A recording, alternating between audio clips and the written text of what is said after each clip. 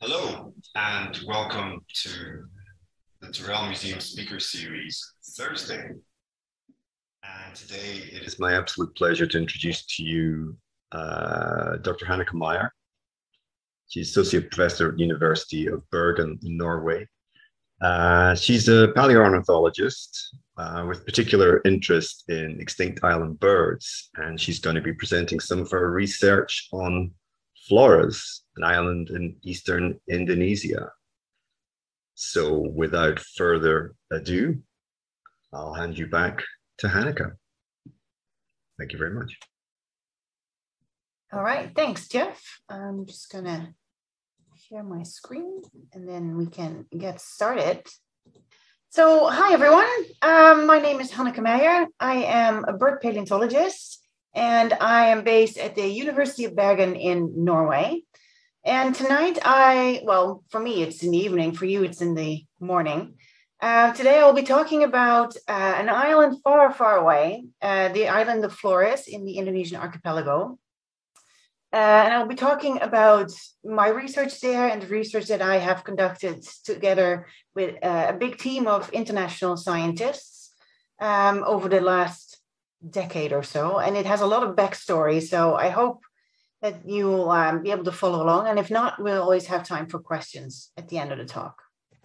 So when I talk about an island far, far away, for some of us, this is further away than others. So if most of you are based in Drumheller tonight, we'll be taking a trip to the other side of the globe and all the way to the Indonesian archipelago, where it's nice and warm right now.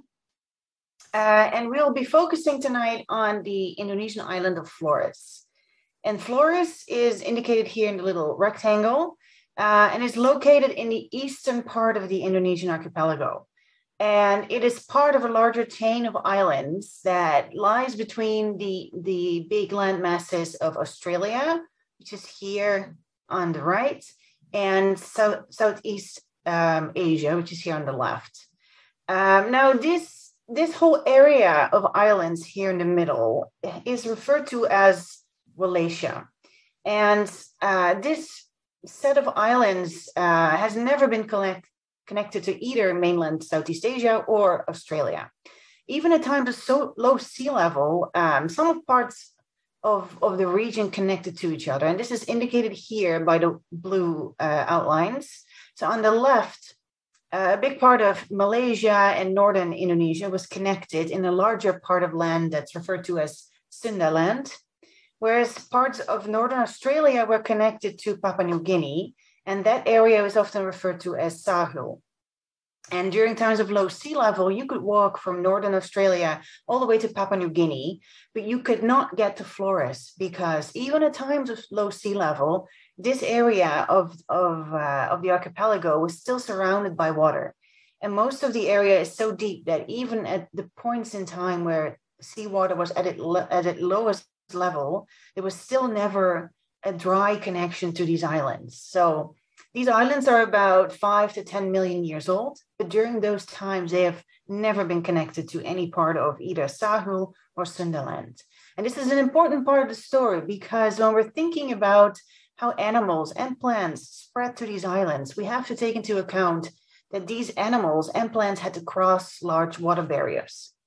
And when we're looking at the fauna and flora on these islands, we see that this is like a subset of the plants and animals that we find in either Sahul and Sundaland.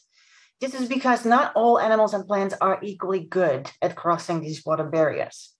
And particularly when it comes to animals like elephants and rats and bats and birds, those are very well capable of crossing these water barriers. And those are the type of animals that we often see on these islands. And in contrast, animals like tigers and lions, hyenas, those are not very good at crossing water. So those tend to be absent from these areas. And this unique area, the unique nature of this region was first recognized by Alfred Wallace, who was a naturalist and a contemporary of Charles Darwin, actually. And Alfred Wallace was very interested in exploring patterns in biodiversity. And he was one of the earliest ones who traveled out to this region and started mapping some of the animals and plants that he saw. And he noticed that this region, referred to as Wallachia after his death, that this area was very different from Sundaland on the left. And the pattern was most sharply different at the red line here, which is referred to as the Wallace line, because that line really demarcates the boundary between certain animal groups, which are either absent or present in this area. And then something similar is happening on the eastern border of Wallachia. That line is referred to as Lydekker's line and separates the flora and fauna from Sauerland from that of Wallachia. And even though for certain groups, these areas are very distinct borders, for other groups, such as plants, this area is a bit more of a transitional area. But however, the fact remains that Wallachia is a very distinct group with a very distinct biodiversity and a lower number of species generally. So with that kind of background in mind, we go back to 1948. And that was the time when a Dutch priest, Father Theo Verhoeven, arrived on the island of Flores. And Father Theo was actually born not too far from where I'm sitting right now in the Netherlands, in the southern part of the Netherlands. And he was a Catholic priest who had been trained for a life as a missionary his whole life. And he was supposed to be sent out to a post around the world where he would take up a life as a missionary and teach the local people and try to convert them. Now, Father Verhoeven had actually done a PhD on classical literature from Greek and Rome times, and he was very interested in history. Even though he was a missionary, he really wanted to keep his brain busy with some of these topics. And when he arrived on Flores, he realized pretty quickly that there was no opportunity for him to really continue his studies in that field. But he did have a lot of opportunity for prehistoric research, because when he came to Flores, nobody had really, well, I should say no Westerner had really studied any prehistorical things about the island. And I have to say that his superiors were not very happy with these plans, because they were afraid it was going to take up a lot of time, because what he was supposed to do was actually teach the locals about Christianity and also write a dictionary translating words from Latin into the local language and back again. But it was quickly that he realized that the island around him had a lot of potential for exploring. So he, as much as his time permitted him, which was not a lot of time because he only had the weekends available and the holidays, he took that time to explore as much of the island as possible. And during the next 10 years, he used as much of his free time as he could to explore a lot of caves and rock shelters on Flores. And the map on top of this, on top of this slide, shows a lot of his sites that he explored during these 10 years. And in many caves, he found the remains of animals, of bones, and sometimes also small stone tools and artifacts. And these he described in various papers and reports that he published in a small German journal. And in total, we know that he explored around 60 cave sites and rock shelters all over the island. And many of them we haven't gone back to. So he did a lot of work in this time period. And even though he never really excavated very deep, his work forms the basis of what a lot of us do today. So after a couple years, on a Monday morning, on Monday, August 28th, from his diaries, we know that he left the island, or his, that he left the seminary where he was working with two other priests, Father Mommesteeg and Father Piet Smits, and they left to a small village referred to as Terras. And Terras is a small settlement north of one of the bigger cities on Flores called Ruteng. And there they visited a cave site called Liangbua. And this is a picture from, I think it's the 1970s. So Liangbua was very much overgrown at the time. And Father Verhoeven found out that they were this cave was often being used as a school, often for multiple classes at once, because it was a rather big cave. And the locals refer to this cave as Liang Bua. And Liang Bua in the local language means cool cave. And during times of the year, this part of the world can get very warm. So people were using this cave to take shelter from the heat. And it was also used for stalling cattle and teaching people, teaching classes. So it was at that point, very much in use by the local people. He only had a day or two to explore the cave, so he never really made more notes on that. And we know that it wasn't until 1965 that he was able to return to Liang Bua again. So this is 17 years after he arrived on the island. And that time, he planned to do a test excavation. So these are two of his drawings from his diaries. And here on the left, this is the outline of the cave over here. This here at the lower side is the opening. And this particular square form here is the area where he did a test excavation. Now we know that from his notes that he only went about a meter and a half deep. And he found a number of skeletons that are indicated in this image on the right. And they were all oriented in the same way, with the heads and feet pointing in the same direction. So this was very exciting, and he wrote a few papers on it. And these are clearly modern human burials. They were not very old. They were about 3,000 to 4,000 years old. But this was certainly a very interesting finding, and the Indonesian government and Indonesian scientists took an interest in it as well. So in the 70s, research at Liang Bua was taken up by Indonesian archaeologist Raden Suyono, who is referred to as the grandfather of Indonesian archaeology, a very well-known archaeologist. And for 10 years, they excavated at Liang Bua. And they found a lot of Holocene material, so material up till about 10,000 years old. And a lot of this is still in storage at the National Museum in Jakarta. But they never really went any deeper. So they stayed only in the Holocene layers, and they found remains of modern humans and modern burials, pottery, stone tools, nothing too spectacular, if I may say so. And then in 2001, Australian archaeologist Mike Morwood joined Raden Suyono. And Mike Morwood had been working on sites in Australia a lot, and he was very curious as to know where the first Australians had come from. And according to Mike, they must have come through Indonesia. So Mike wanted to take this chance to see if he could find older evidence for people on Flores. So he joined the excavations at Liang Bua, and Mike was used to employing what is a technique of excavating that's called deep trench archaeology. And this means that there's a focus on getting to the bottom of the cave as quickly as possible. So that meant that often the caves, the excavations went down 6, 7, 8, sometimes 11 meters deep. And in this picture here on the right, you see what that looked like. Now, Liang Bua is the whole island of Flores is volcanic.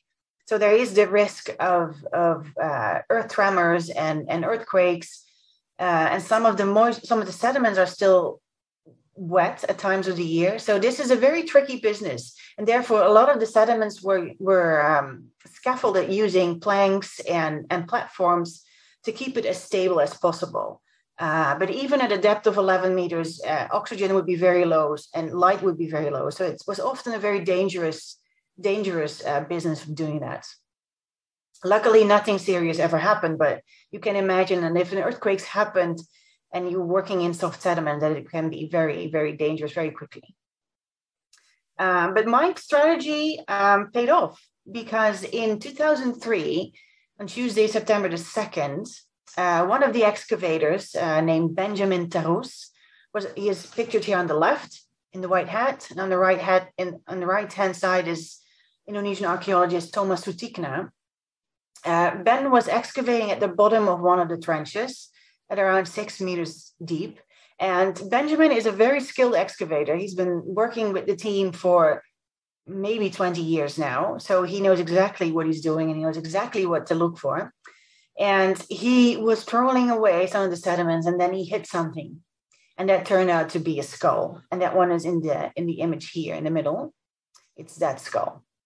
And that skull turned out to be something very, very different. And it turned out to be the skull of a new species of hominin called Homo floresiensis. And it was not just a skull that was found at the depth. There was a partial skeleton, which is together referred to as LB1, which forms the reference type or the holotype of this new species. And LB1 also has a nickname called Flo, because it's a female. And LB1 was only the first of nine partial individuals that have been found. We know that there were the remains of at least 9 different individuals that were buried all those meters below the surface.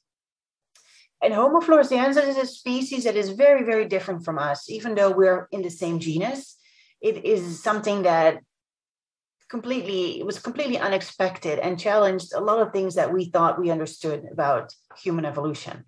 It was very small. Its height is estimated at around 106 centimeters. So that's basically a child's height. It had a weight of around 27 kilos. It had a very small brain size, 426 square centimeters, which is a lot smaller than what is reported for our own species, which is over 1,000 square centimeters. It had relatively long arms. It had relatively big feet. So this is a very strange combination of characteristics that we had not seen before in any other species of extinct hominin. And this is why people were very excited, but also very skeptical about this new strange creature that was found here. And it created a lot of interest. It created also a lot of controversy. The papers were published in the scientific journal Nature, which made it a very big story. And here on the right, you see a comparison between LB1 skull and a modern human skull. And you can see how much smaller it is and how much different it looks. And even though it is this much smaller, it is a fully grown adult. So we're not looking at a child. We're not looking at something that hasn't grown, hasn't matured yet. It is a fully functioning adult. And at that age, it was so much smaller than a modern human, which was incredible. And because of these characteristics, the short stature, the big feet, the long arms, these creatures very quickly got the nickname Hobbits from the famous books by Tolkien, because they shared so many of the features. So they now go by the name of Hobbits. Of course, many questions arose about where did this strange creature come from? What are we to think about this very strange skeleton from this faraway island in Indonesia? As it happened, on nearby Java, there had been already fossils found of another species of fossil hominin, Homo erectus. And we know that they were already on Java by about 1.8 million years ago, which is a long, long time before the end of the Pleistocene, the period where Homo floresiensis comes from. And thinking back about the distinct features of all the islands in Malaysia, it's very common for large mammal species to become smaller. This is called island dwarfing, and we know that it happens in elephants, we know that it happens in deer, we know that it happens in a lot of animals. So could it have happened to humans? That's one of the hypotheses that was put forward, was that Homo floresiensis is a species of dwarfed Homo erectus. That seems to be supported by some of the anatomical features. For example, the small brain and the teeth are very similar to that of Homo erectus. One of the questions that remains with this hypothesis is that how did they get to Flores? Because even though Flores might look very close to Java in terms of distance, it's still separated from several of the nearby islands by very deep trenches of seawater, even at times of low sea level. And one of the key objections is that we always thought that it was modern humans only that could make boats and could cross large water bodies. So if that's the case, how did this old pre-modern human species get to Flores Island? And that is something that has not been resolved yet. So that's definitely one of the questions that we have. But some of the other anatomical features seem to paint a different picture for Homo floresiensis. Some of the features, for example, the shoulder and some details of the feet suggest that Homo floresiensis is actually quite close to some of the early hominins that we find in Africa. For example, the Australopithecine species of Lucy, and some other of the early Homo species that we find in Africa.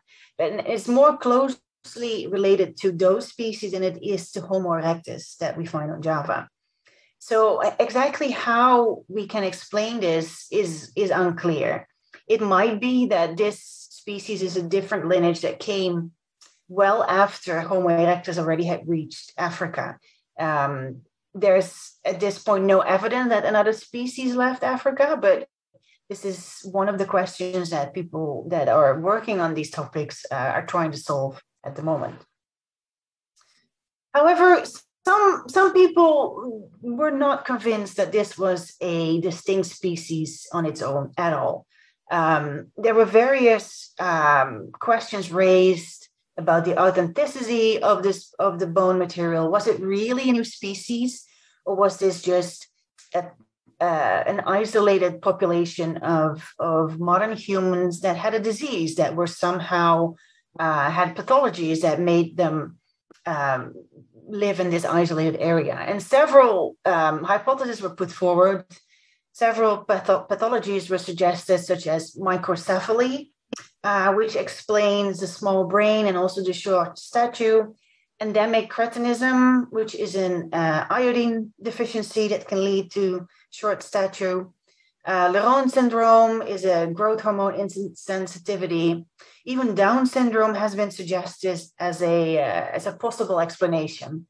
However, what these hypotheses fail to take into account is that this is a population of hominins that lived over many, many millennia.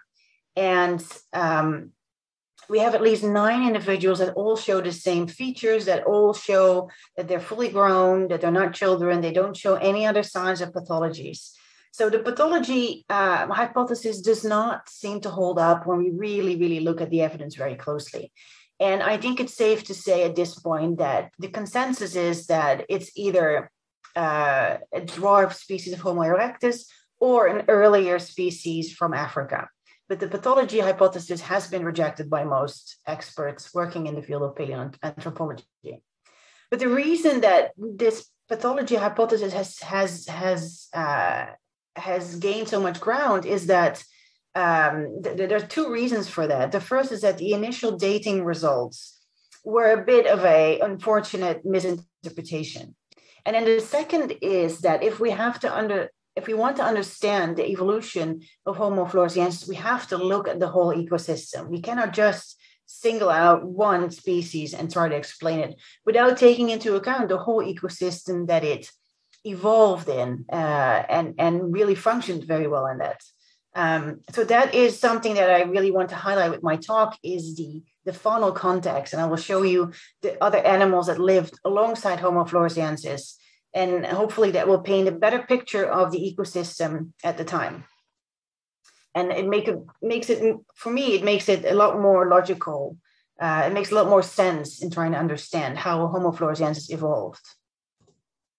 So when I'm saying that the initial results were a bit of a unfortunate mishappening, this is a picture of some of the layers in which we find the Hobbit bones. And here's Benjamin again, trying very carefully excavating some of the bones. And if we look at the right, we see that here there's a big layer of white sediments, and these are actually volcanic ashes. It's a tephra, and we refer to this one as the white tuff. And there are actually multiple layers, multiple volcanic eruptions that accumulated during that point in time in the cave.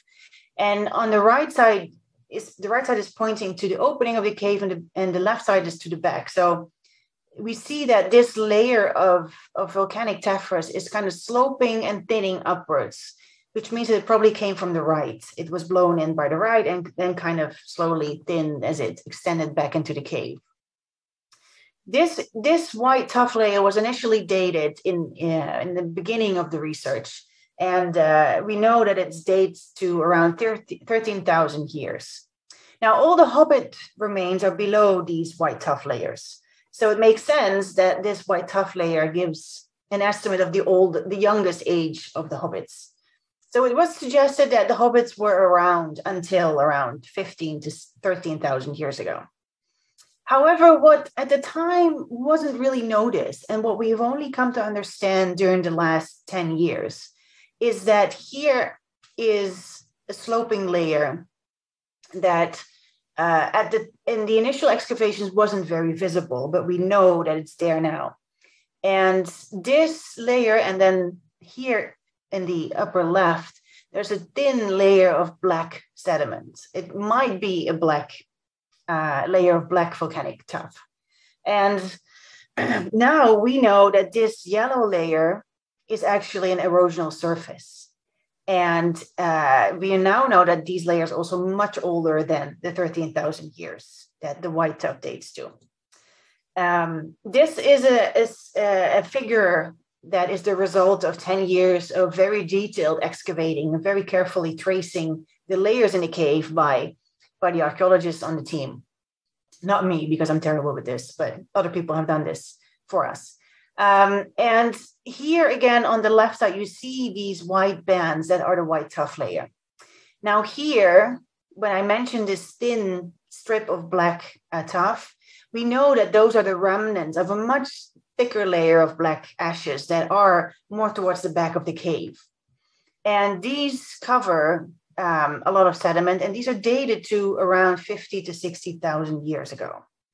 And we know that now that these are the original layers of the cave, and that sedimentary erosional layer that we saw in the previous slide is the white layer here in the middle. So here, this is the erosional surface. So we know that these older layers here, the black tuff layer, if we were to go back in time 60,000 years ago, it covered the whole cave. It would have covered the whole floor of the cave. Somehow, after that point in time, it got eroded out from the entrance of the cave, slowly, little by little. And then around 13,000 years ago, new ash layer was deposited on top of that. And this makes it very confusing because even though the white ash layer is lower in the stratigraphy than the black layer is older. So that's a very confusing concept, and it makes things very complicated. Now, the skeleton that I showed you a few slides ago of Homo floresiensis, which is referred to as LB1, was located just below that erosional boundary over here. And we think that if it had been another 1,000 years before this layer was deposited on top of it, the holotype would have been eroded out. It would have been washed away out of the cave with the rest of the material. So we're very lucky that it didn't happen and it was preserved somehow by new sediments that came in. But this means that the Hobbit skeleton, all the skeletal remains, are actually in a layer that's much older than we initially thought. So instead of the Hobbit being around 13,000 years ago, 13,000 years old, it pushes it back to at least 50, 60,000 years. And that changes things because we know that modern humans weren't around back then in this part of the world. So it could not have been a modern human. We know that already from the skeleton, but now we also know it. Now the timing also fits that hypothesis. So this is it was for us a very key moment of understanding the stratigraphy in the cave. And this also makes it very unlikely that it was just a population of diseased modern humans, as some people cling to still. So here is a picture of a little bit more back into the cave. And here we really see this thick layer of black tuff very clearly. It's almost, at some places, almost a meter thick. And we refer to this black tuff layer as T3, tephra number 3, because there are several tephras in the sequence. So this is T3. And all the hobbit remains are found underneath this layer. This is the key marker for the whole stratigraphy. Anything under this big volcanic layer is at least 50,000 years old. We don't have any hobbit bones that are above this layer. Above this layer, we only find evidence from modern humans. We find introduced animals. We find pigs. We find horses. We do not find anything out of the ordinary. But below that tough layer, that's where we find the really interesting things. And I'm not talking just about the hobbit layers. We find all kinds of things, interesting animals below this layer. And this layer, the sediments underneath T3 span back all the way to 190,000 years. And that's about where we get to the bottom of the cave. So that's a very thick layer of sediments. So this is another view of one of the surfaces of the hobbit layers. And there's a lot going on in this picture. There's a lot of bone material in this. In this square, there's a lot of small stone tools, but they're very difficult to see. But there's a lot of bone remains, and not only from hobbits. The two arrows here, over here and here, they point to two mandibles. And those are mandibles of elephants. And not just any elephants, those are the mandibles of pygmy elephants. And this is a species of pygmy elephant that is called Stegodon florensis insularis, which is an extinct relative of modern elephants. And we know actually that a lot of the islands in Southeast Asia used to have elephants in the past. A lot of them have gone extinct, sadly. Most of the stegodons, well, all stegodons have gone extinct. And Flores also had different types of stegodons at different points in time. And this is the youngest species that we find on Flores. And it was really quite small for an elephant. It was about 1.8 meter high for an adult, which is not very high. And most of the bone material that we find at Liangbua are actually juveniles. So this mandible over here that's numbered 4 is a little over 10 centimeters wide. So you can imagine that if these stegodons were juveniles, they would have been the size of a big dog. So we could have had, if they had still lived today, we could have had pet elephants. So it's always a good reminder of what we've lost in the past. Stegodon was likely to be a herbivore. They likely fed on a lot of grass and small herbs in the area. And Stegodon disappears from Liangbua area around 50,000 years ago. We don't find them in the younger layers above the tephras.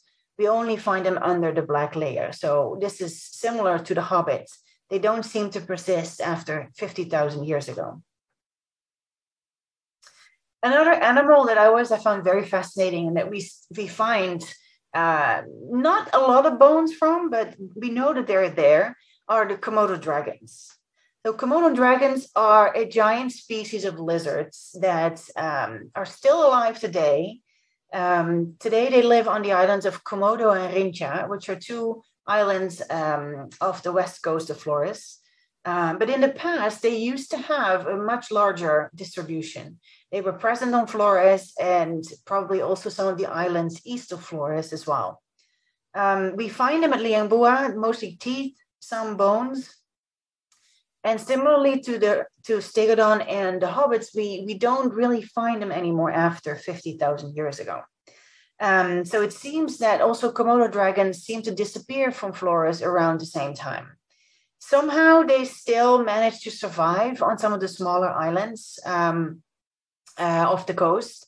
We don't really know why they managed to survive there and not on Flores. But one theory is that they likely survived on carcasses of marine mammals that washed up on the shores, dolphins or whales or anything large that they could eat. This is how they might have survived, but there's something still a hypothesis that we need to test. But the majority of bone remains on Liangbua is actually not from big animals. And people always find this very surprising because big animals are the ones we find so easily. But the majority, over 80% of the bone material from Liangbua is actually from rats. And this has led some people to say that Liangbua was not really a hobbit hole. It was more of a rat cave where hobbits were occasional visitors. And this is just the bone material from, this is a graph that reflects the amount of bone material that we have from the hobbit layers. And it's almost 160,000 bone remains, and over 135,000 of them are rat bones. And not just bones, but also teeth. So that's an incredible amount of rats. It's just mind-blowing to think of that many rats. It's really something. It's often the other species, the stegodon and the Komodo dragon, that get all the attention, but the rats are really, really interesting. And there's a lot of them. So here's just to give you an idea how that looks like. We have so much of this small bone material from the site. It's incredible.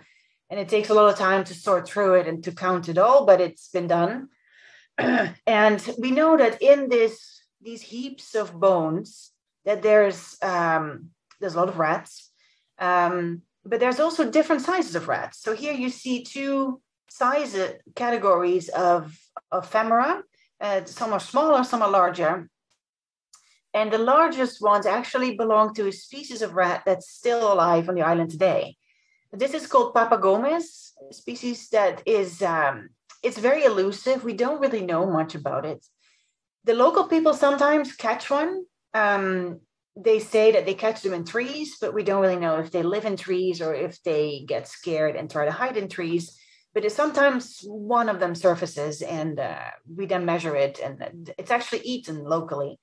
I don't think I've tried it for myself, but I can't say it with certainty.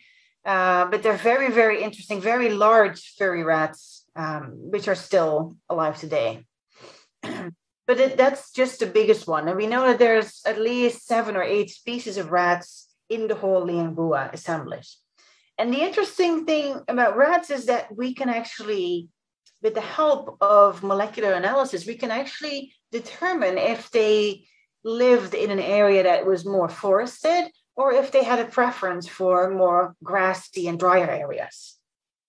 So we know that some of the larger rats were more indicative of forested environments, particularly Papagomes. Also, Speleomes florensis was a forest rat. And then we know that there's large and medium ones, Hoyoromes nucentingara, Comodomes ringianus, and Paulames naso. Paulames, which is a fun fact, Paulames was actually named after the later wife of Vader Verhoeven. Vader Verhoeven returned to the Netherlands after a long time and married someone. So they named this rat species after her, which I think is very sweet. But we know that these rat species were more indicative of a grassy and open environment. And then the smaller one is called Rattus hainaldi. That again was a forest rat. So by looking at these species and looking at how their abundance fluctuates throughout the sequence, we can actually use these species to reconstruct what the environment around Liangbua looked like at different times. So from 190,000 years, so from all the way at the bottom of the sediments up until 60,000 years ago, we know that there was a mixture of both. There was a little bit of forest, but there was a lot of grassy areas. We see that the medium, like the grass rats, are very, very abundant. They're almost 70% of the assemblage, whereas the forest rats are about 30%. So that probably indicates that there was a lot of grassland nearby and some trees, but mostly grasslands. Now, if we go, that's meant to be 50,000 to 60,000 years ago, we see that changes. We actually see that the grass rats actually decrease in abundance. They make up only around 10%. And then the forest rats are actually very, very abundant around this time. So what this means is probably around the 60,000 years ago, there was a shift in environment where the grassland kind of disappeared and it became a lot more forested and a more closed environment. And this is something we can tell by just counting rats, basically, which I still think is mind-blowing. So when we go from rats to birds, and even though rats are the most abundant group, the most species-rich group for Liangboa, so the group that has the most species in it, is actually the birds. And we don't have as many bones for birds as we do for rats. Right now, we have about 4,000 bird bones, but they represent almost 40 different species of birds.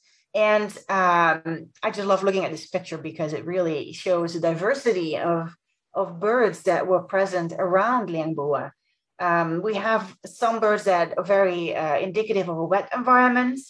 We have, for example, ducks, we have snipes, we have sandpipers, there's rails, all these birds that are most at home in wetlands and open water environments. Then we have a few birds that are very common for dry lands, for grasslands, such as small quails here in the lower right.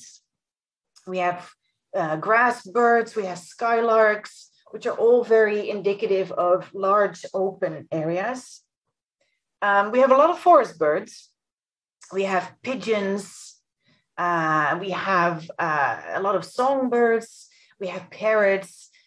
This one here in the upper left is what's called a friar bird, which are very common still around Liangboa today. And it's actually a bird that makes a distinct sound at different times of the day.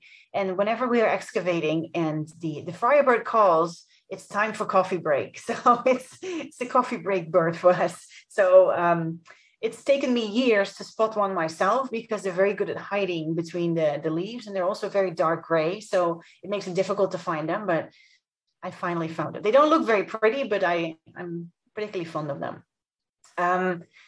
Several songbirds. Yes, we have crows. We have what's called a white-eye, which is a very large group of species, of very, very small songbirds that you find almost on every island in Southeast Asia. And they have a very distinct white ring around the eyes. For the rest, they look exactly the same on every island. So they're very hard to tell apart. We have birds of prey. Over here on the right is a Brahmini kite. It's a very distinct, large bird of prey that you see a lot along open rivers and open grasslands where it's looking for prey. And then we have owls, which is very interesting because a lot of these smaller the birds that and not just the birds, but also the mammals that we see inside caves are often the result of owl pellets. And we can tell this because the stomach acids in the owl's stomach, they slowly polish the bone. So we see that there's a certain acid etching on some of the smaller rat bones, some of the small bird bones.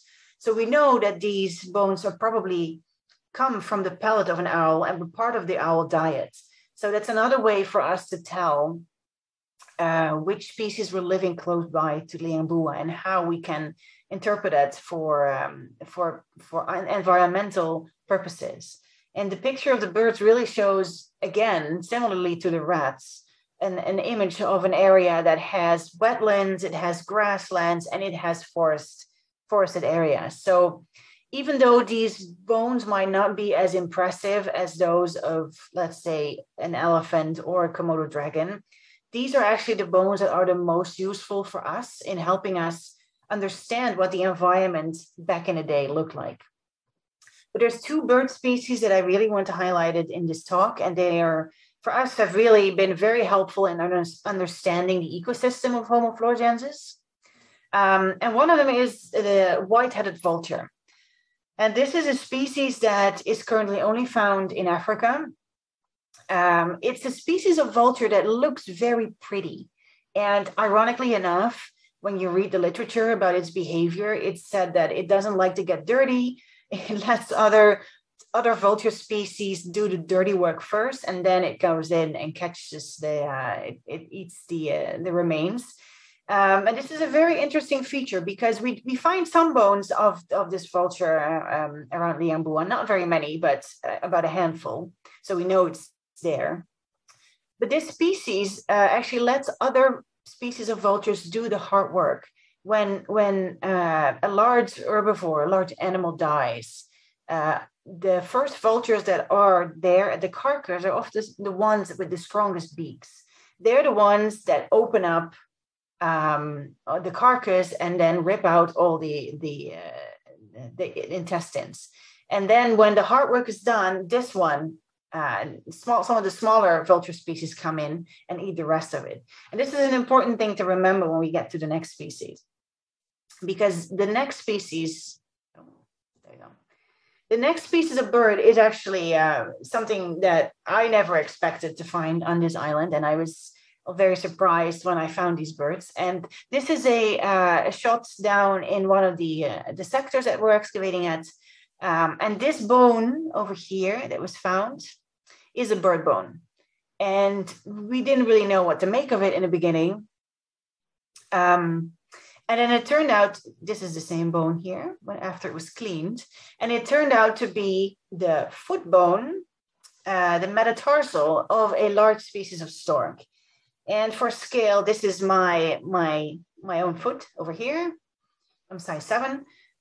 So you can imagine that this is an incredible find, and it's an amazing bone for a very large species of bird. That was clear. We know that this species of bird was about 1.8 meters tall, which is a little bit taller than I am myself. This giant marabou stork, as we call it, it's now extinct, and its nearest relative lives in Africa. And that's where they are, these large scavenger birds that you can often see near trash areas and sitting in trees and trying to grab everything they can get. And we know that now that we have several of these animals at Liangbua. So the one here in the middle is the one in the previous picture. And this one is a second specimen. Not only is it smaller, it is a juvenile, but it's almost full grown. So it wouldn't have been much larger when it was an adult. But this is likely to be a male and a female. And now that this was, I think, in 2011, and over the years, more and more material has been excavated. And we now have over 40 specimens of this bird. And we now know that we have over 5 different animals in here, males, females, juveniles. So it's really been a very interesting window into this population of very large birds that were present at Flores so many years ago. And initially, when I first found these bones, we only found a handful of bones. And I thought this bird is so big, it's impossible that it was flying, because it must have been a flightless species or something that was very close to being flightless and spend most of its time on the ground. However, now with all this material that we've actually just submitted this paper to a journal last week, we now think that we don't see any evidence that the wings were shorter. We don't see any evidence that the legs were particularly much more stronger than the wings. So we think that this is a species that could fly like any other species. So this is an incredible thing in my mind, because these birds must have had a span width about 3 meters. And can you imagine being just maybe a meter tall, and then you have this big towering bird standing over you when you try to grab a piece of meat? It must have been an incredibly intimidating environment for hobbits.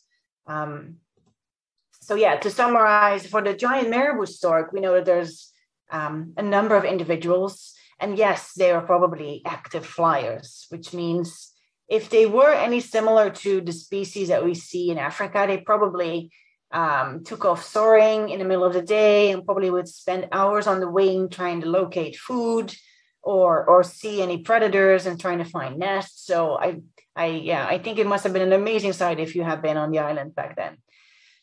We also think that they were breeding in the trees nearby Liangbua, because it's a bit weird to find these large birds inside a cave.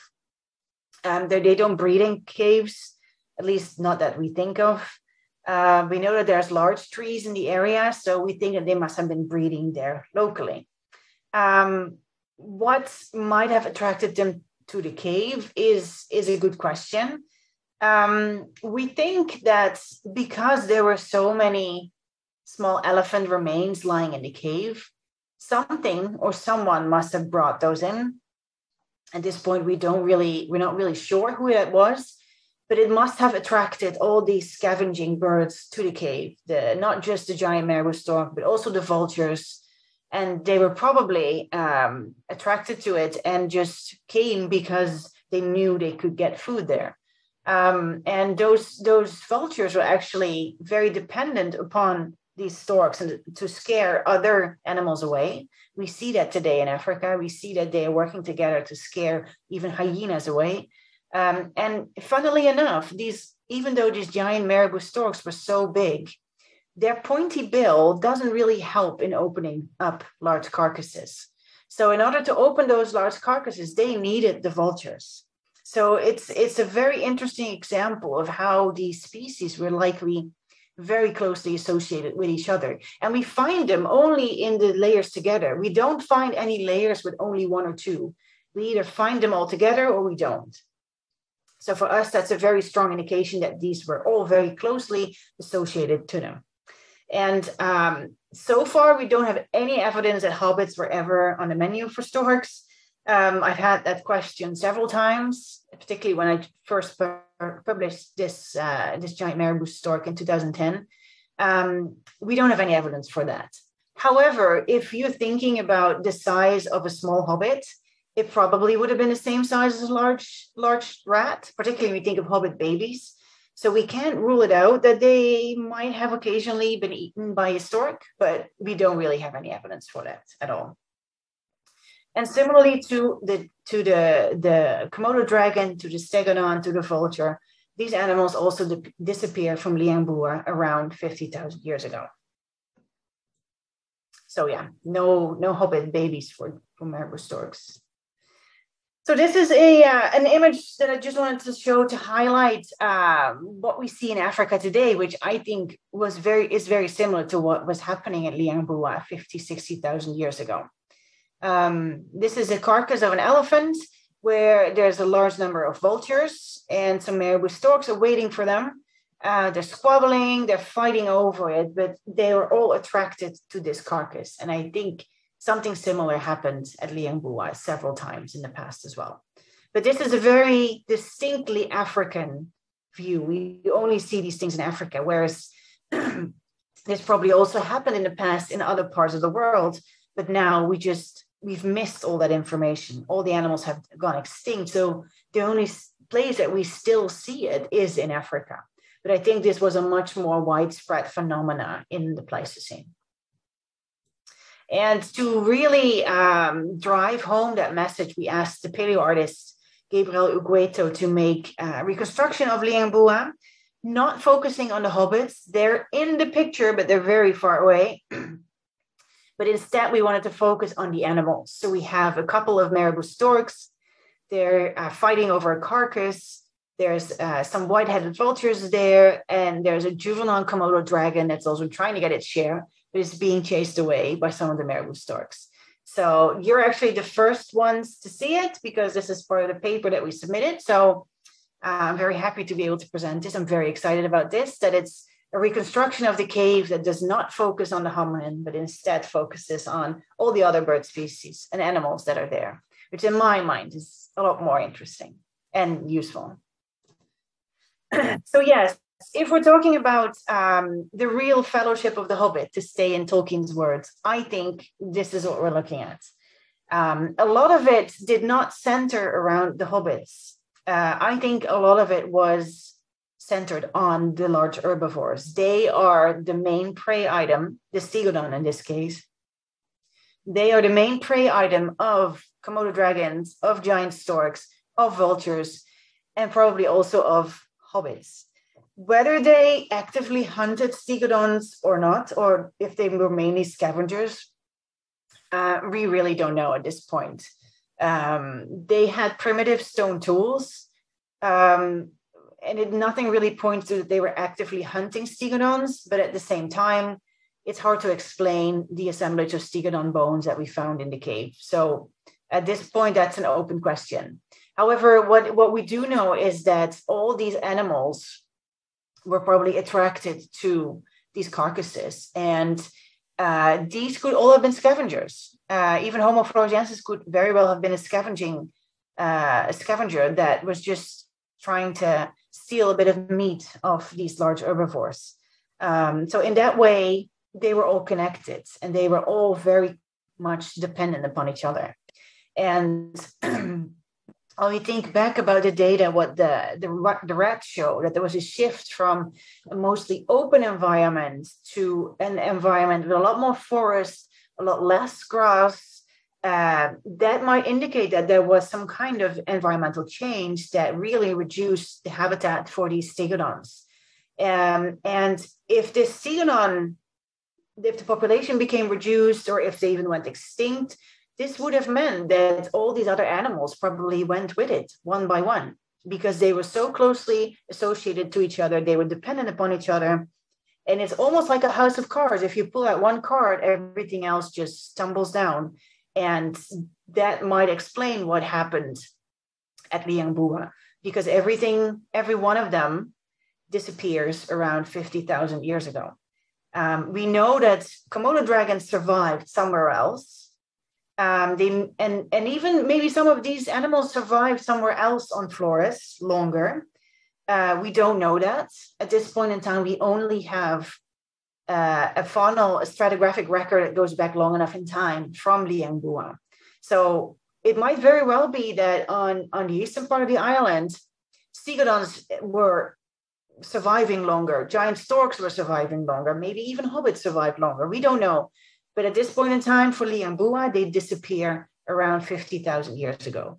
And a lot of evidence is pointing towards the fact that they were all dependent upon stegodon, and that when stegodon went, maybe because as a result of reduced habitats, reduced grasslands, that then everything else collapsed. So that, I think, fits the evidence that we're seeing very well.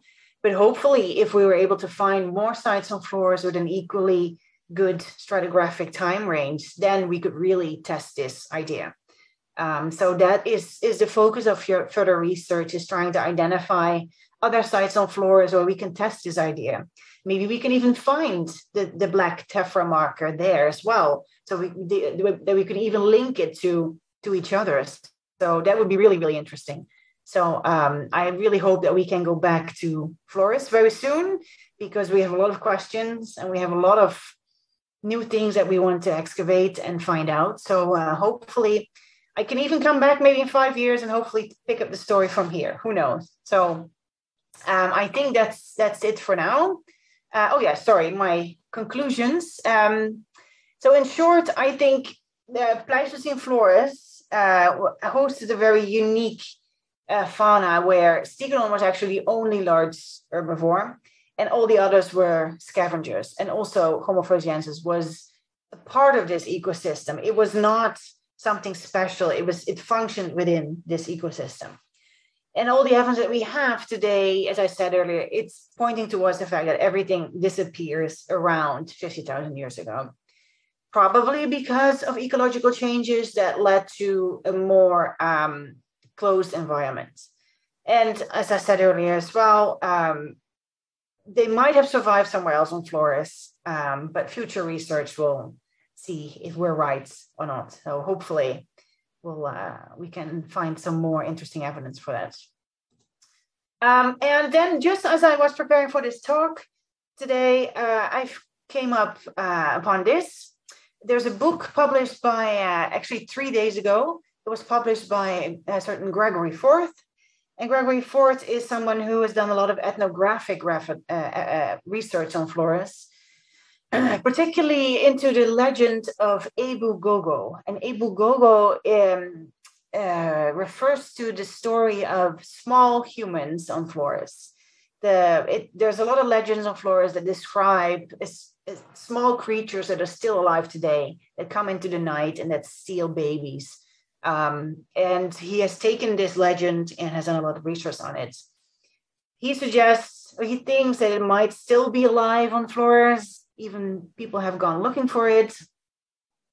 I don't think there's a lot of evidence that they have survived on Flores, so I don't think this particularly holds a lot of water. But it's interesting to see that Flores is still very much a topic that comes up in controversy. So yeah, maybe we'll find it one day, but I don't think we will.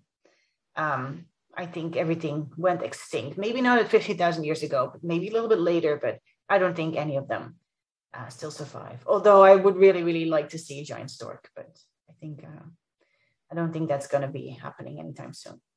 So with that, I would like to thank you all for your attention. I've not done this alone at all. I'm part of a big team.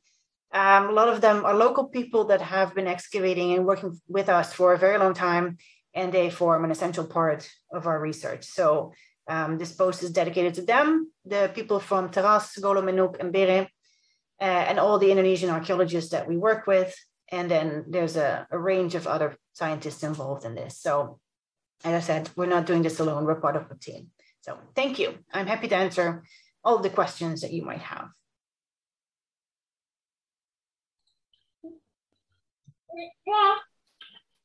Thank you very much for that, Hanneke. It was absolutely fascinating.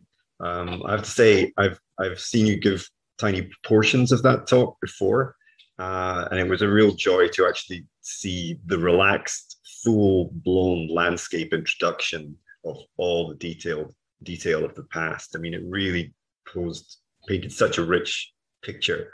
And, you know, yeah, we've had so much that you covered in terms of, you know, Stegodon Jenga, which was, and so many, there's a lot of questions that we've got a few come in, and there's several that I have myself. So hopefully you'll stay with us a little bit longer. Yeah, absolutely. That's fantastic. For this Tyrrell Museum Speaker Series, sponsored by the Cooperating Society, I should quickly flag up that next week's presentation will be one of your near neighbors in Oslo, Dr. Aubrey Roberts. She's currently doing postdoc at the University of Oslo, working on early Triassic bone beds in Svalbard. And next week, she's going to be using Svalbard as a sample to illustrate the history of life on Earth. So that's going to be a fascinating romp to wind up our speaker series for this year. So hopefully you'll tune in for that next week. Hanneke, I was wondering with you referred to this erosional surface that seemed to be quite unusual and really, really striking within the stratigraphy. I mean, within a cave environment, is there any sort of theories as to why that, what would have caused such a striking erosional surface within that environment? And, you know, is it tied into the potentially what caused the faunal turnover? Well, the Liambua is part of a karst system, so there's always water running through it in some form or shape. And there's also a nearby river that we know has changed course over the last 60,000 years ago. It was initially a lot closer to the cave, and that river also cut down the valley. So we know initially, let's say 50,000 years ago, it was a lot higher and closer to the cave. So we think that occasional flooding, particularly during wet periods, might have resulted to overflowing into the cave and then slowly have eroded away some of the sediments that were nearest to the cave mouth, and that might have progressively worsened over time. Okay. Try and deal with some of these questions.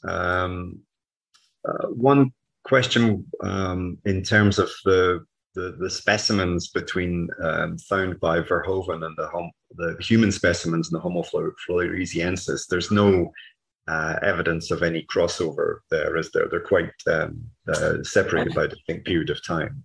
Yeah, the Verhoeven. So the stratigraphy of the cave varies a little bit depending on where in the cave you are. From what we've seen of Verhoeven's material and from what we've understand from his notes, he did not go deep enough to come close to the Hobbit sediments. And also we do not see any evidence for species that we know are in the Hobbit layer. So we do not see any stegodon in his material. We do not see any giant storks. It's mostly just rats and introduced species. So we have a pretty good idea that he did not, in fact, go down into the Hobbit layers. Yeah. Even though it's tempting to think that maybe he did, but I don't think he did. I think he stayed above it. Yeah. But can you imagine what would have happened if he had done that? Yeah. Yeah, I think he would have been recalled very, very quickly from his missionary work. But oh yeah. What about? Is there any molecular data from the Floresiensis, and does it complement the ancestral hypothesis? Unfortunately, because the cave is located in such a warm and humid environment, DNA degrades very, very quickly.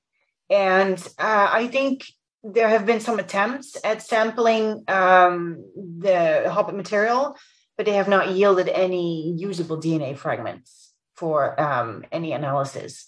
I know people have also tried on some of the pigs from the Holocene, and I think even that was already very tricky because it's so warm, the DNA degrades so very quickly that it's, yeah, I would love to know if there was a way we could do DNA on the Pleistocene material, not because of the Hobbit, because, you know, I don't think that's very interesting, but I would love to do it on the giant stork material, because I have a lot of questions of where that animal came from. But I'm a minority in that regard, I'm afraid. But unfortunately, there's no DNA, no. Okay. I was going to say there's another question on the follow-up, basically, I think, to Mike Morwood's theory. I mean, does it seem to support his original hypothesis that Flores was part of the route through to Sauerland and ultimately Australia? I mean, that's supported by the discoveries. I don't think he really found an answer for that at the time. We don't really know if Flores was part of the route to Australia. There's different ideas on that. We know that modern humans are on Sumatra by 72,000 years ago.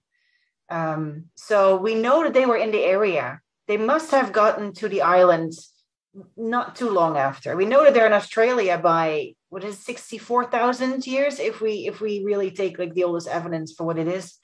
So they might have been around at the time. It's just that we haven't really found evidence for modern humans that early at Liangbua. The oldest evidence that we have is molar that comes from just above the Black Tuff. So it would have been around 45,000. But it's one molar, so it's not a lot of evidence. But we know that they are around in the area, around 45,000 years ago. So whether they had gotten onto Flores, whether they had made it all the way to inland, yeah, those are interesting questions. It's hard to tell. Yeah. I mean, you say one molar, but one molar is like a Lagerstätten to a mammal worker, surely. It could be, but there's also a lot of, erosion, and I think one molar could easily be reworked from layers higher up. Yes, it could have gone on a journey. Yeah. So I would like to see a little bit more evidence there, like a more complete skeleton that is not disturbed, or at least some bones. Yeah. I was going to say with respect to the stone tools, are they pebble tools or hand axes? What's the degree of development? I haven't really said much of the stone tools because I tried to keep it within 1 hour, which I barely managed at this point. And also because it's not really my field of expertise, but from what I understand from the people who have looked at them, they're relatively simple handheld flakes, like both micro flakes and some larger flakes and hand axes, but not very sophisticated, not the multifaceted, like full-on symmetrical hand axes that we see in Europe. No, they were very simple but effective flakes and stone tools, but nothing really sophisticated. No. Yeah. No, I was just wondering in terms of the potential for, how they were scavenging or hunting. Yeah. One question: are there any paleognathids in Lingua? No, unfortunately not. No.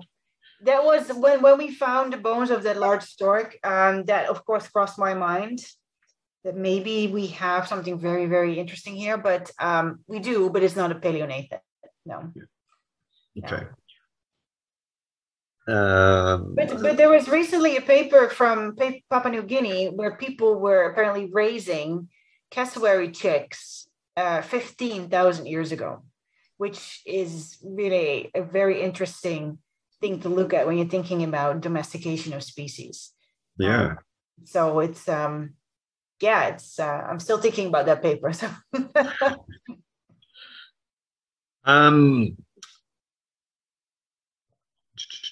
question: do any fossil specimens of presently migrating birds, which might have stopped in ancient Flores, provide an insight on the biogeography of Flores at the time of the Hobbits, in terms of migration being shaped by biogeographical barriers? That's a very, very good question. This is something I want to look closer into because paleo flyways, as they refer to, they might have changed over time. And we know that now there's a major migration route that crosses, that actually extends from Siberia through Asia, Southeast Asia, all the way to Australia. It might have been different in the past.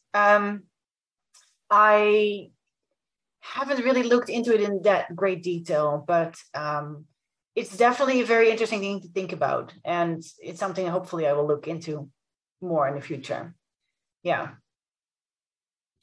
Couple of questions from Clinton, asking if the cave was part of a karst network, which I think you've already answered. And there's an active flow of water through it that could have transported much of the sediment onto the cave floor. So yeah, I think that's a yes for that. Yeah, there's actually a subterranean chamber under the cave, which by some people has been referred to as the Hobbit basement, but it's so it is part of a karst system, yes. And there's also actually a cave site right next to it that has no sediment at all. This is very strange. Okay.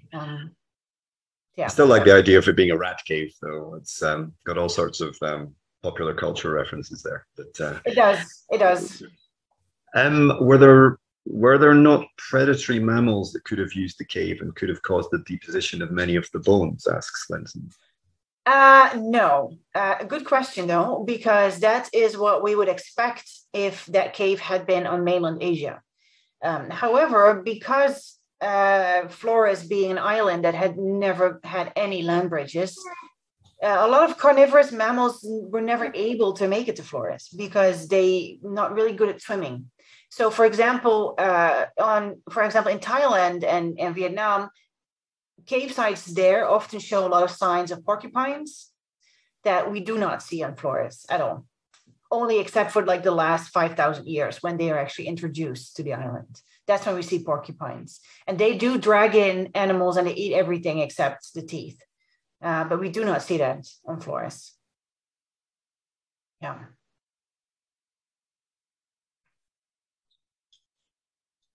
There was one sidebar question about the white eyes, and are they differentiated on different islands by the variation in their songs and repertoires, or do you have to use genetic data to differentiate them? They are actually different on many of the islands. Don't ask me to tell the difference because they all look the same to me, but they are differentiated by their songs, but also genetics. And some species are actually older than others. So it seems that there have been multiple waves of these white eyes for different islands. So, for example, a white eye colonizes an island, lives in the forest. During a dry period, the forest contracts to a mountaintop. And then in a warmer period, it extends down again. And then you get a new white eye coming in that colonizes the lowland forest. So you have the older one higher up, and the new one is in the lowland forest. It's very interesting, but it makes it very confusing from a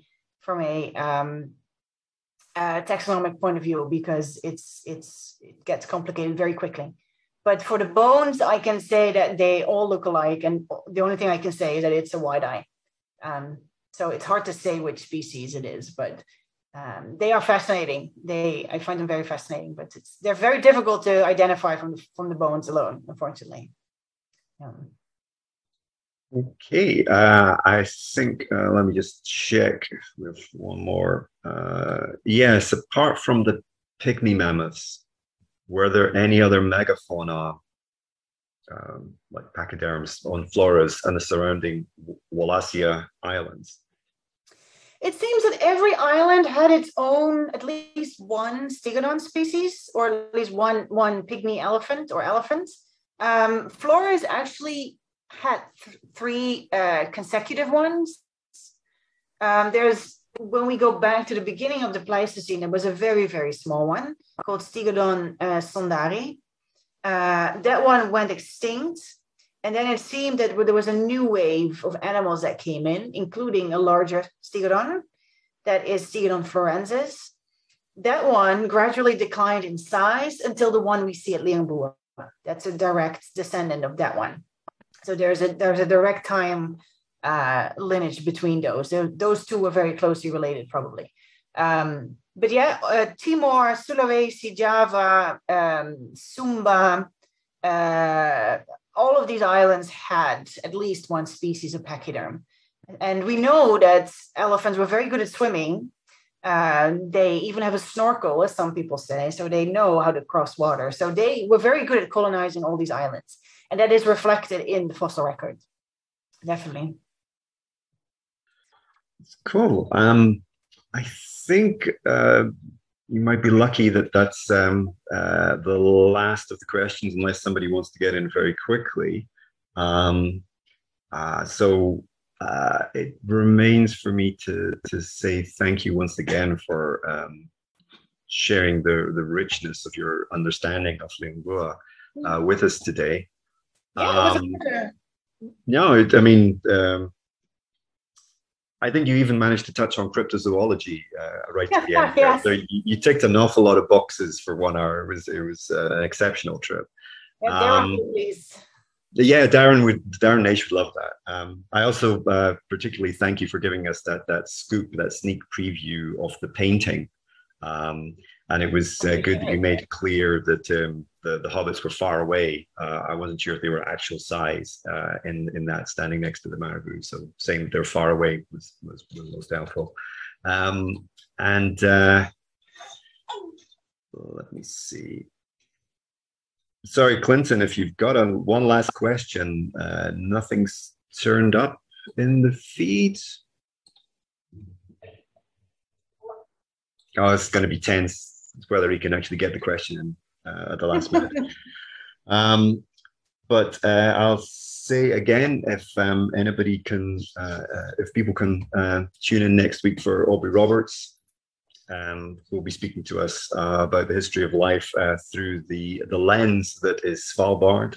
Aubrey's particularly an ichthyosaur specialist, so I'm very sure that any marine reptile buffs out there are not going to be disappointed by Aubrey's presentation. Cool. Clinton, apparently he asked about a rat being named after Laura. Laura. There's one named after Paula. The one after Paula, yes. Was that his second wife or his first wife? Well, so Verhoeven was actually a very interesting figure because at one point he returned to the Netherlands and he was always very conflicted about being a priest because, of reasons. When he came back to the Netherlands, he denounced celibacy and he actually married an ex-nun named Paula and lived happily ever after with him. So it's definitely a very interesting story. He was an interesting character. Okay. I don't know where the Laura came from, Clinton. Sorry about that. If we missed out on that. But if you email afterwards, I might be able to forward it on to yeah, sure. I'm happy to answer questions over email as well. If people, have some urgent questions. And I particularly thank you for this season of the speaker series. I think you're the only presenter who's actually presented from the inside of their study area with the Limbua cave in the background behind you. I think, yes, I think that's quite unusual. So with that, I'll say thank you very much again for your time. I know you're very pressing schedule this week, and it's really great you could fit us in. That's very much appreciated. And don't forget to everybody to tune in next week for the last in our speaker series, as sponsored by the Cooperating Society. But for now, Dr. Hanneke Meijer, thank you very much indeed for your time. Thank you for having me.